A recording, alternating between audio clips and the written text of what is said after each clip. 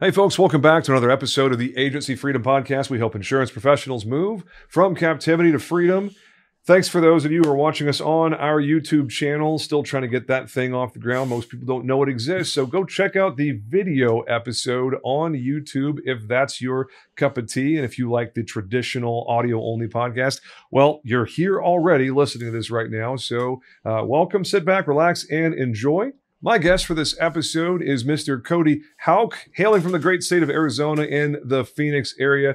Kody and I have known each other for a long time. We've been in several of the same circles over the years, and I reached out a few weeks ago and was like, dude, let's get you on the pod. You're doing some cool things. Little did I know he's doing more cool things that would then come out even between when I reached out and when we record this episode. By the time you listen to it a month or two from now, he will be well underway, just blowing and going in his new gig, his new partnership. I'll let him tell you all about that. Kody, thanks for being here, man. Yeah, James, man. Great to finally get on and do this with you, man. I know we've kind of flirted with it a few times and finally got some time to get this done. So let's go, baby. Let's go. Why don't you start us off with your bio, man? I always love starting there. Whatever you think is important for us to know about the Kody Houk story, how in the world you got into insurance. Are you multi-generational, or did you stumble in like most people? Catch us up with your story. Real unconventional, man. So, long story, long personal story of a lot of trials, tribulations, and overcoming some challenges. And I've dug into that on some other podcasts, but yeah, real unconventional route, not the method you normally hear, but I had a strong background in logistics and operations, and, we'll dive into PSB a little later, but really RevOps in multiple industries before coming into insurance. But jumped in under a captive environment about 7 years ago with one of my really good friends. He was looking for a producer, and thought about insurance before, but decided to give it a shot and did really well there. But like most in captive, especially working as a producer, realized I wasn't going to make any money unless my name was the one on the building. So after about a year and a half of that, got tired of it, went back to logistics and operations, and worked for one of the largest area distributors in the Southwest. They've moved into national now, and then went into another RevOps situation with a transportation company and helped them grow from, I was there for 12 months and we went from 2 million in revenue and a 10% margin to 4.7 and 22% in 12 months. Wow. My contract was up there. I went in a consulting role there and decided, let's give insurance a shot again. So actually took a role as a agency manager for a small brokerage here in Arizona. And that was about 8 months before COVID. And COVID came, and that agency went out of business a few months later and sold what it had left to another agency here in the Phoenix area, and didn't know what quite to do at that point. So decided, let's give my own shop a try. Yeah. So 3 years later, here we are. Man, love that. You survival of the fittest, huh? You were on a ship that was taking on water, and you exited at the right time, and got into a new ship that is no longer taking on water. Yeah. And that's been a long road itself, man. I mean, 3 years, 3 rebrands, trying to dial in the messaging and really learn what I wanted to do in the industry, right? Yep, absolutely. And so what do you want to do in the industry? That's the natural question there, What do you like to do? What's your in? What interests you in this industry that you and I both work in? So, man, the last year and a half, the first year and a half, I just came in as a generalist, writing any and everything I could, like a lot of people who were starting up from scratch, and then realized, we'll go kind of cliche here. The riches are in the niches, right? You find what you want to do and really go 10X on that. So decided to really shift away from personal lines altogether and dive into commercial, and focused real heavily on contractors and manufacturing here in Arizona. So started to dial in my brand and messaging around that. And over the last, 9 months, that's just taken off like crazy, and gained a lot of traction here. And we've become the go-to for contractors insurance in Arizona. Love it. Are there particular trades that you like to focus on? Are you niche down to that level, or is it just skilled contractors in general? So I do a lot of GCs, both on the residential and getting into the commercial side. Mm-hmm. Have several really good roofing contracts, and and getting into some really good HVAC and plumbing. So everything that you're doing in the roofers is going to be E&S, right? Unless you're on the commercial side, right? Oh yeah. The only especially here in Arizona. roofer we have is the NRCA program with CNA. That's, you know, the national program. That's the only admitted one we have. We're not big enough to have a Zurich contract. Zurich has a nice roofing program, but that's for the really big ones. Yeah, I'm really heavy in E&S here. When you get into contractors here in Arizona with just the labor force that's here and the way that these companies have done business for years and years, I mean, it's automatically going to E&S a lot of times. Lots and lots of under the table subs, huh? Yep. Yep. Yeah, you basically have a huge border problem there. Not nearly as bad as we have it in Texas, unfortunately. But yeah, labor in Arizona is a different animal, that's for sure. That's for sure, man. And I was blessed whenever I decided to go this route that I got connected with a really, really solid E&S broker that held my hand along the way. I remember the first time I sent him a submission with the Accords. He called me right away. He's like, "You've never done this before, have you?" That's always a good conversation. No, do you have any favorite wholesalers you want to give a shout out to? Anybody that we need to be aware of? I'm going to give a huge shout out to Westpac in Colorado, man. Those guys are absolutely phenomenal. Eric Richter and Jake Gowns have done an amazing job in building their team there. My broker I work with is Steve Brown.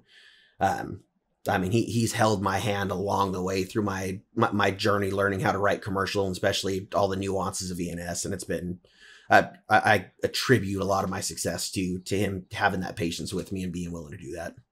Awesome. Love hearing that, man. It's always fun when you can find an underwriter who wants to play ball and is happy to be a teammate, a collaborator. And we have a handful of those as well. And, you know, it seems like every year I'm trying to get rid of wholesalers and consolidate relationships and, you know, book roll stuff to other wholesalers. So, I mean, at this point, we only have 3 wholesalers that we actively work with. And it used to be like 6 or 7.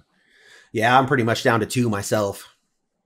Love it. It makes life a lot easier because you know exactly what each of the 3 are good at. You're not sending submissions to the other 2 because you know that one of those 3 is going to be dialed in for whatever the risk is.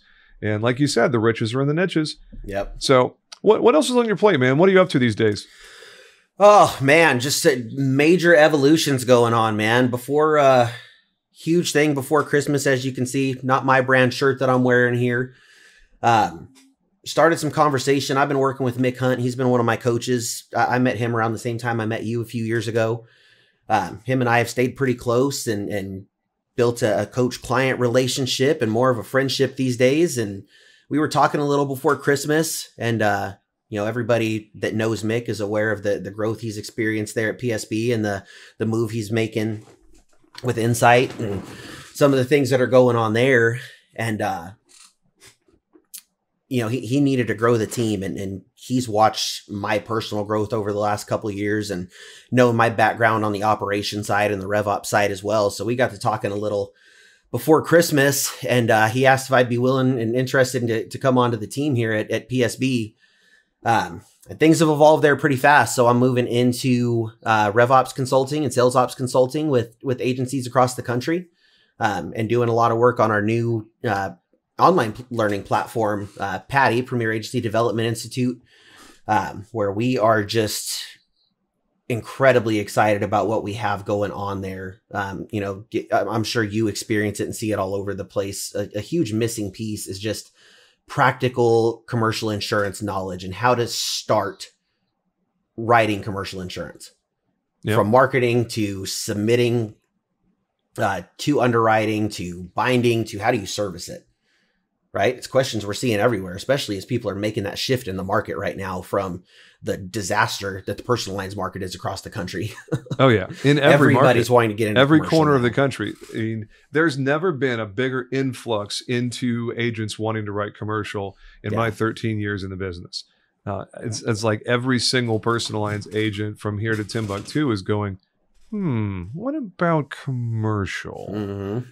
I mean, life and health was always a low-hanging fruit for diversifying your book, getting additional streams of revenue. But most of the personal lines agents out there kind of poo-poo the idea of commercial.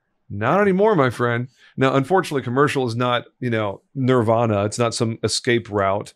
that gets you out of the hard market, because there's plenty of hard market in commercial, of course, but it's not quite as impossible as personal lines is right now. Yeah.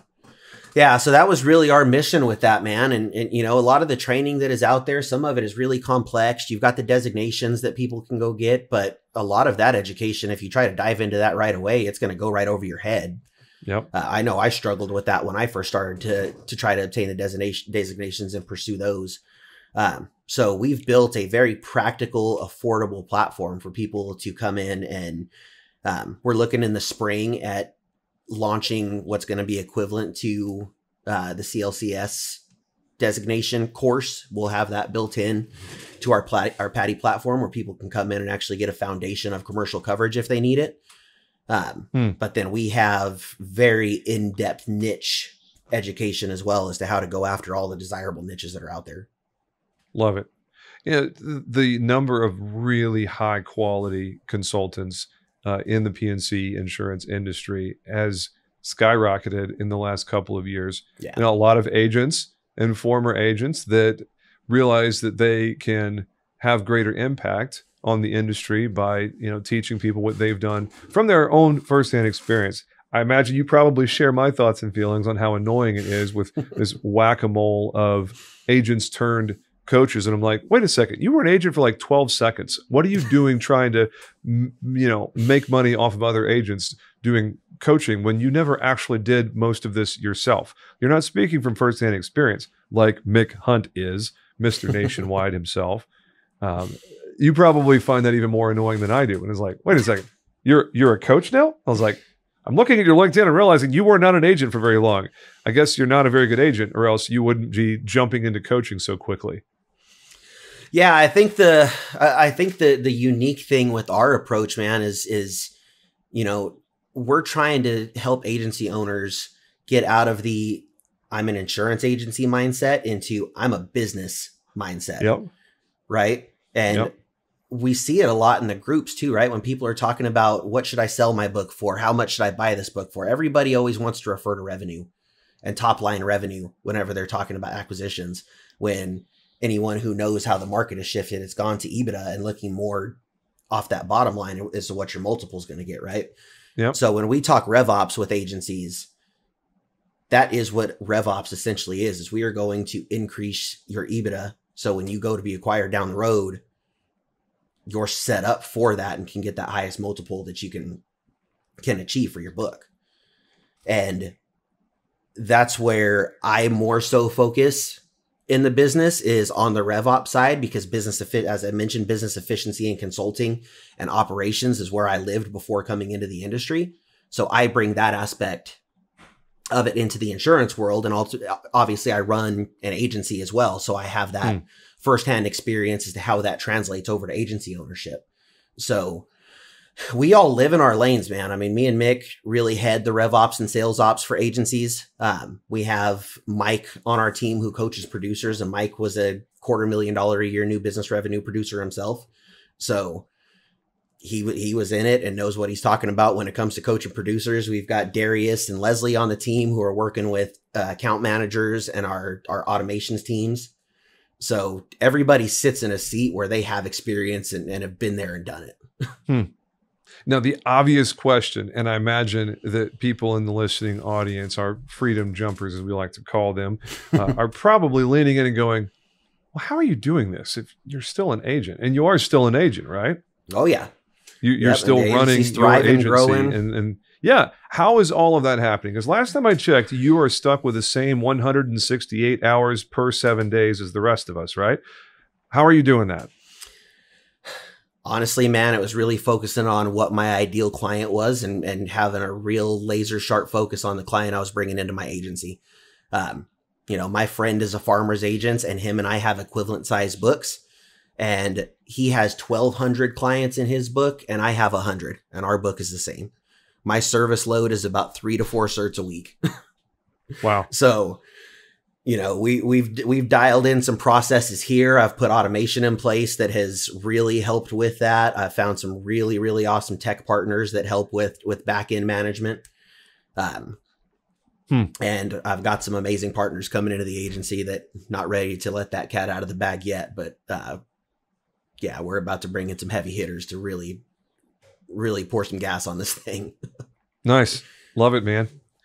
I don't really know where to go in this conversation. There's so many different directions. What are you seeing in your part of the country and the markets that you're serving? Obviously, we're still in the middle of a hard market. I love asking this question in every interview I do right now. Where are you finding the wins? How are you getting to the wins in a historically hard market that's lasting a lot longer than anybody thought it would? How are you succeeding right now?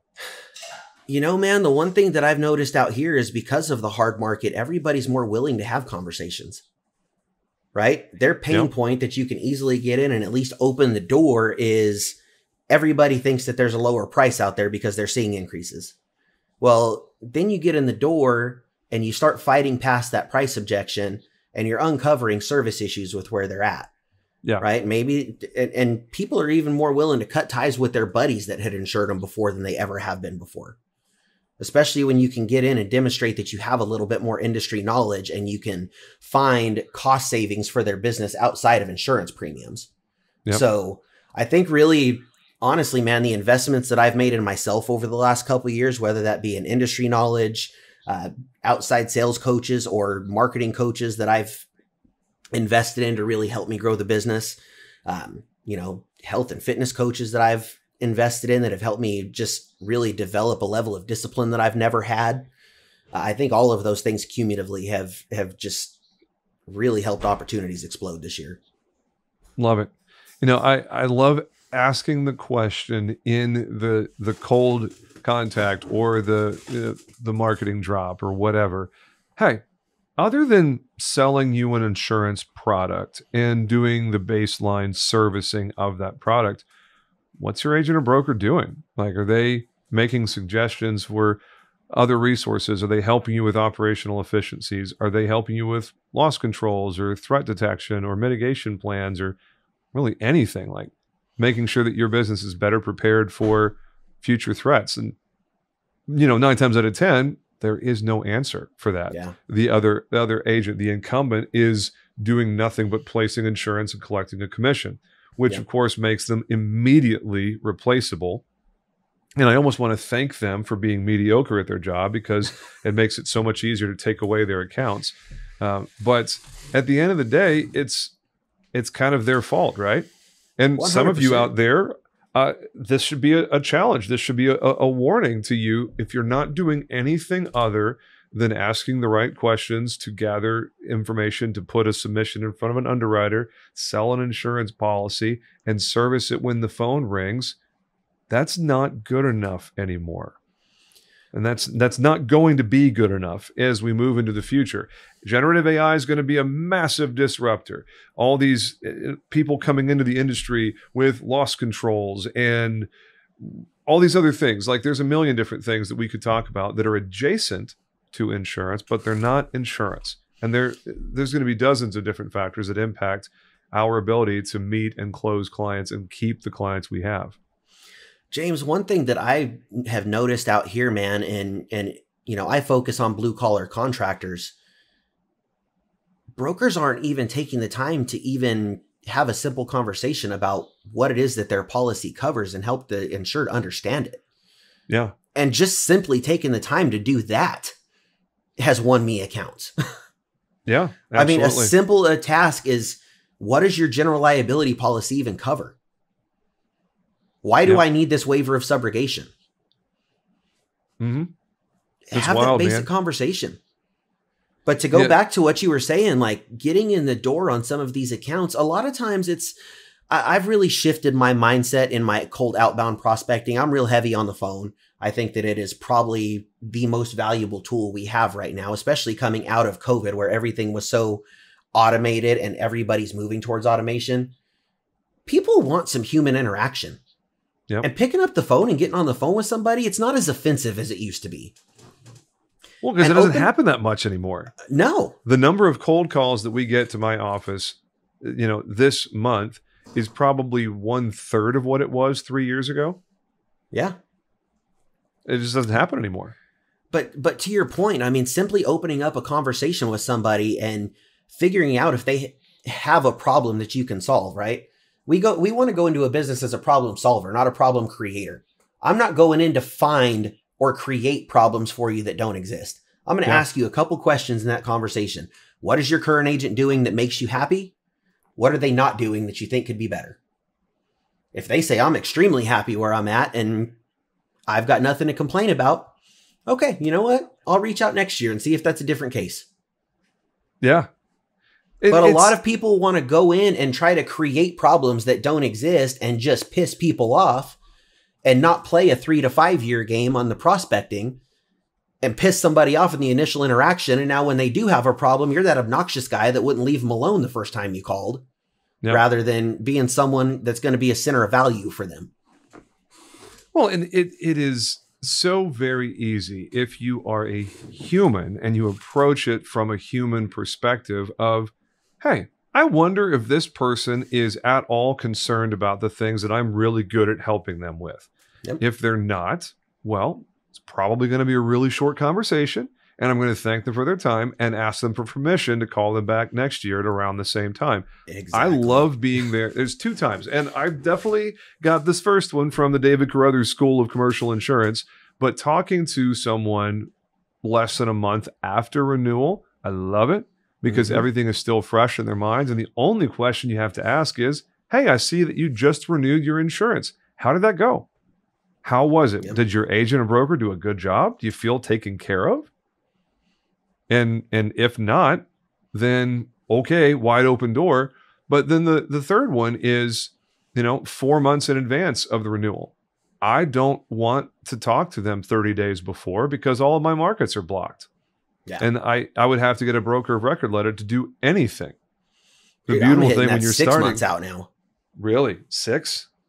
Man, I thought I was getting in front of it with the 4 months thing. Our average revenue is probably $6 or $7 grand on an account. So for us, 4 months is probably sufficient.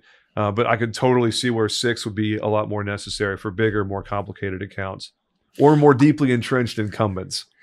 I'm doing it just to try to make contact with them and start a conversation before the incumbent ever starts the renewal process.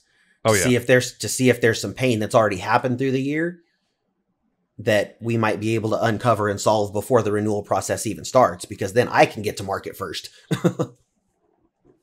No, and there's nothing worse than being the incumbent and finding out that you're blocked at markets when you start the renewal process. When you are boxed into your incumbent market.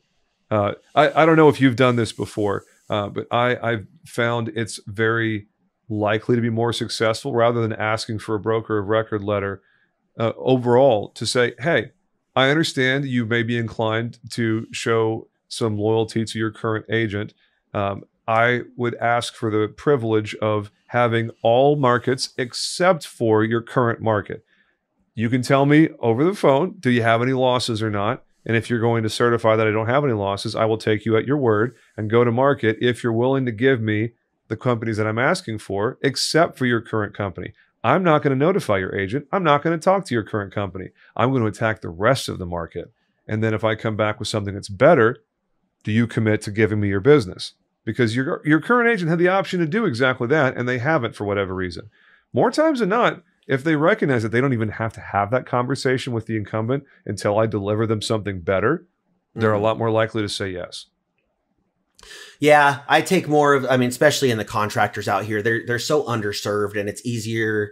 I think in our market, it's pretty easy to win on service level rather than markets and pricing. So a lot of times I've got an agreement to do business together before I'm even going to market. Signed BORs are the best, man. Love it.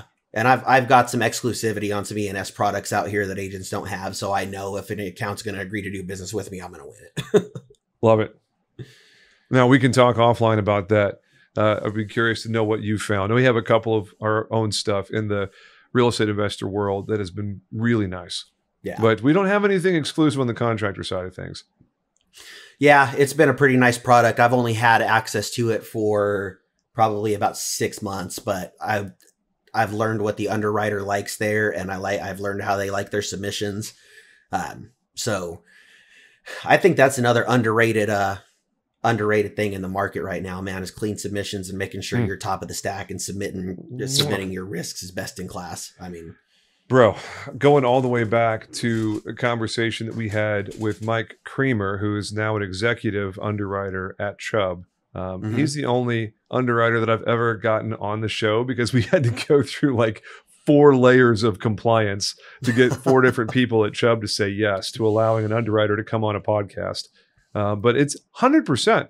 Everything that you just said about the approach of the submissions, 100%. If you can win over the underwriter, your job is much, much, much easier. Dude, and you can even do that on incumbent carriers, right? If you have a relationship with an underwriter and you're writing that class and you look at a policy and you know that rate's just not adding up, something had to have gone wrong in that submission, and you know that you can even get a better rate with the current carrier, that's a hell of a conversation to have. Oh, yeah. Well, and asking for people to take a look off the record. And, you know, if you have a great relationship with an underwriter, they're going to be able to give you some information that they probably wouldn't give an agent that they didn't care for. Like like for instance, there's a wholesaler that we work with, and I was going after a fire suppression company that was currently insured by that wholesaler, but they were with a carrier that you and I would both not be very fond of because they're difficult to work with and their forms aren't very good. Their claims process is suspect. They're very, very, very common in the contractor world. It may or may not start with a K, but you know, I'll leave their names out of it.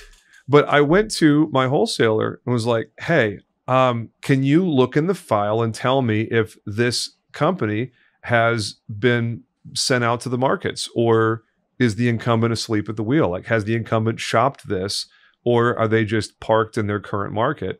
And I found out that they were parked in their current market. And the wholesaler underwriter said, hey, if you can get me, an Accord and a BOR, then I'm going to take this to our other markets. And it's like, well, wait a second.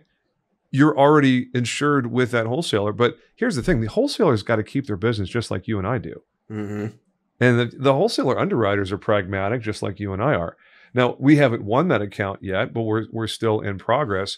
But having the underwriter be willing to just take a look in the file and see if there were submissions out there to the other markets, and there weren't, and it's like, well, game on, baby.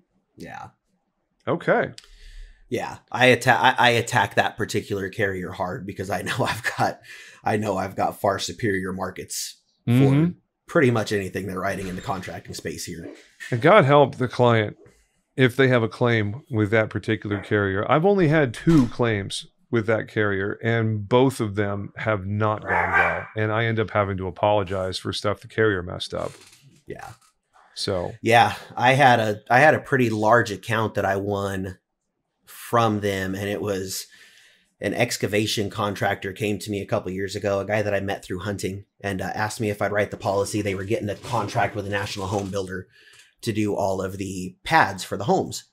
And I let him know right away, based on what they needed, GL was going to be a minimum premium of about $50K, and didn't hear from him for a little while.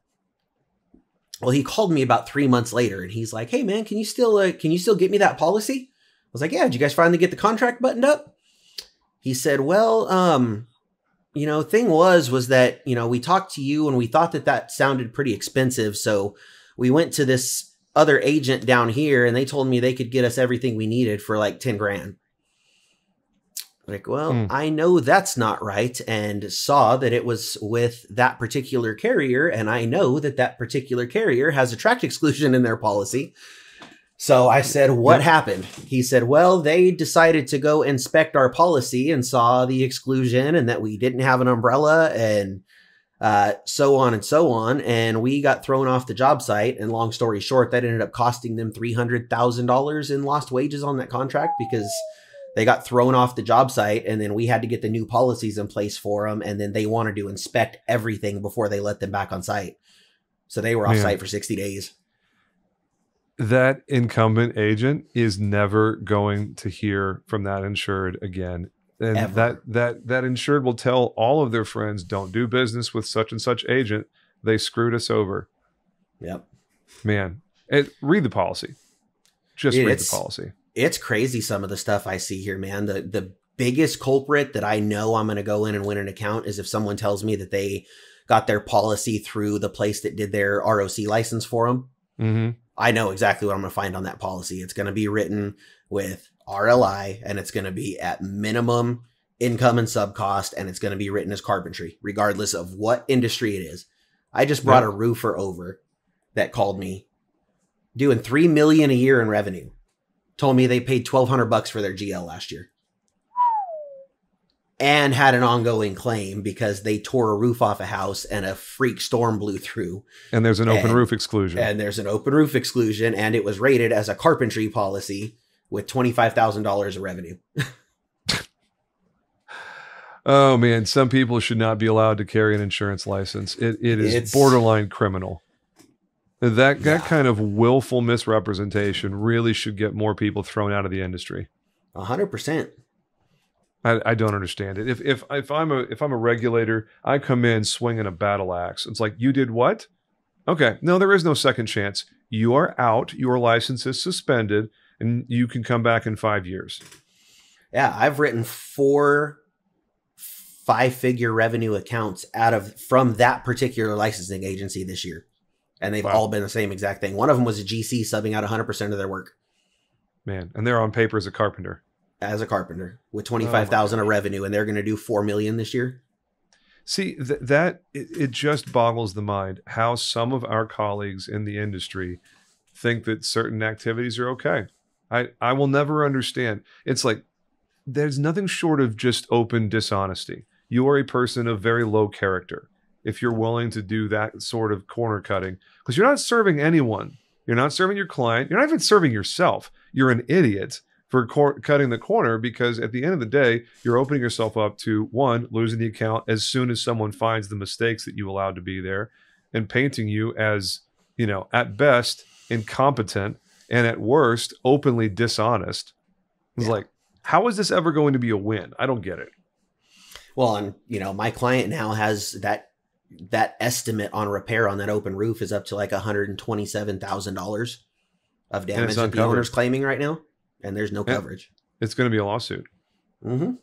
Yeah. And they're going to be out tens of thousands of dollars of legal fees and settlements. Yep. And the E&O claim for the agent may or may not cover it. Yeah. Whew, and the reputation damage. I mean, soft cost galore, man. Yeah. Look at that total ugly. Cost of risk formula, right? It's not just pure premium cost. Yeah, but anyone listening, I mean, you asked what the switch has been. That's been it. It's really becoming, and you do it there at Riskwell very well. You know your markets that you're going to go after. You've got your niches that you guys attack, and you're the expert in that niche. You're the guy when it comes to large property schedules. Yep. Right? 100%, man. And what has that done? What's that done for you guys as far as an agency and your growth? It makes it difficult because it's a smaller prospect pool, but it also makes it a much, much easier, because when we get the opportunities, we know precisely how it's going to go. Yep. And we don't have to wonder where the markets are. We already know exactly where the markets are. And it's like a phone call to an underwriter saying, hey, here's the submission I'm about to send you. Can I get your temperature on it? And they love that stuff. Calling the underwriter before the submission, oh, they love that. Because it saves them so much time. Yeah, 100%. That underwriter relationship's so crucial. It really is. What else is on your mind, man? I know you and I could just randomly talk shop forever, but listening audience might get tired of that. Any other things you want to point out that you're having a lot of success with? Man, we've hit my major points of success. I really encourage everyone to, if you're struggling with this hard market, it's time to invest in yourself, your education, your expertise in the industry, and don't settle into the mediocrity that is the standard in our industry. I'm sorry to say it, but it is. And that's going to offend some people, but it doesn't take much to stand out in our really industry. The Go benchmark invest in is some pretty education. No, man, the PADI thing, if people want to get involved with what you and Mick are doing before, as we land the plane here, I want to give you an opportunity to just openly promote the shift that you've had now, and the collaboration, the heavy hitters that you guys are aligned with. And yeah, I'm an SIAA guy, and I'm a big fan of my network, and they do a lot of things really, really well. That being said, I recognize that a lot of other people do a great job for their clients and stakeholders. I hold Insurica in high regard, the leadership over there, and you and I have a mutual friend in Larry Lenny over at Insight Performance Group. He's actually one of my coaches. The alliances that are coming together with people like Larry and Mick that are starting to collaborate and do things together to add value to their stakeholders. It's a pretty exciting time for the industry because these groups, these people, these thought leaders used to be siloed off from each other, where you had, these camps, these tribal things over here and over there and whatever. They just wasn't really mixing. And then something like that happens with, Larry and Mick doing something together where they're putting their collective intellectual property into alignment where people can have a conversation with Larry on one subject and a month later have a conversation with Mick. And it's like, well, these guys getting together and, having these new opportunities come for retail agents. What an exciting time for everybody in the agency, public agency of the PNC world. We've never had these opportunities before. It's got to be really exciting for you. Well, that's a dumb thing to say because you chose to join in and do it with your valuable time and energy. So let me rephrase that question. It was about to be a really dumb question. What is it about that opportunity that most excites you, that really just revs your engine so you're willing to spend some of your time and energy apart from growing your own agency? Man, so my heart has always been, well, I can't say always because I was a selfish bastard for a long time, but I had a personal journey of recovery and a lot of people coming alongside me to help me grow to where I am today. And God really put that on my heart early on in that journey, that was my purpose. And I've always been a lifelong learner and been able to learn things and replicate them very fast. And being able to take that and share it with others and help people be successful in their journey has been where my heart has been for the last 10 years. So I look at every step that I've taken along my path the last 10 years and the connections that I've been able to make and the education I've been able to obtain, and see now that God's led it to this opportunity. I see where it's all come to. Yep. And being able to join up with Mick's one of the most incredible human beings I've ever met. Aside from his industry knowledge, the heart that man has is incredible. And that's really where we align the most, man, is, going back to PADI. It's so crazy affordable for any agency that exists out there. And the day one knowledge that you can go in and grab out of there and take it and go write a 5-figure revenue commercial account because we gave you the playbook to walk into that new business appointment and gave you the questions to ask and the coverages that you needed to talk about and the way you needed to position that. It's incredible. I mean, the lives that we've already had come to us and say, people that have been in the program for 2-3 weeks, and they come and say, oh my God, like I just went and closed my first 4-figure revenue account. That's massive for a lot of agents, a lot of producers out there that haven't done that before. To share in that success with them, man, it's absolutely incredible. And to hear Mick's heart in that and everything he wanted to do is to help independent agents grow and succeed. And sorry, go ahead. And not do it from a place of greed where we're looking to cash massive checks off of this. And, somebody can, I took what it was there in PADI and wrote well over 6 figures in new business revenue this year.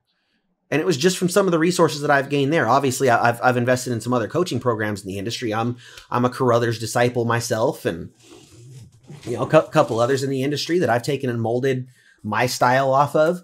But having that practical resource in PADI to go in and know how to conduct that new business appointment from start to finish just was a game changer. And for an entire agency to come in and have that education from the agency principal, which, I mean, you know, some of the people we're connected with, they're all part of the PADI mastermind, and your one-man shop agency owner can come in and learn from 8-figure revenue agency owners and ask them questions, and they're all an open book. That in itself is extremely valuable. But now your sales producers come in and learn from producers that have produced $250,000 in new business revenue, and they're teaching them how to go do it every week. And the account managers come in and they're learning from the account managers that were managing these 6-figure revenue producers' accounts. And I mean, all of it just being there in that community and being able to get away from the bullshit going on social media where somebody asks for help and then everybody wants to come in, swinging their egos around to get attention. Like, that's not going on here, man. This is a community that we're building together of people that just have hearts to see others succeed. And it's incredible to be a part of that mission. That is something that everybody can get behind. And when you see what the cost is to jump in the PADI, it's a no-brainer for somebody who doesn't already have something that's very similar in function in their office. Obviously, the cost changes over time, and this podcast lives indefinitely. So I never like talking specific numbers because, you know, 6 months, a year, 2 years from now, somebody listening to this is going to have outdated numbers. So all I will say is, as of the recording of this podcast, it is a very attainable number for even a solo operator to be going after. If you're using the content, if you're taking advantage of the resources in the PADI program, it's kind of a no-brainer.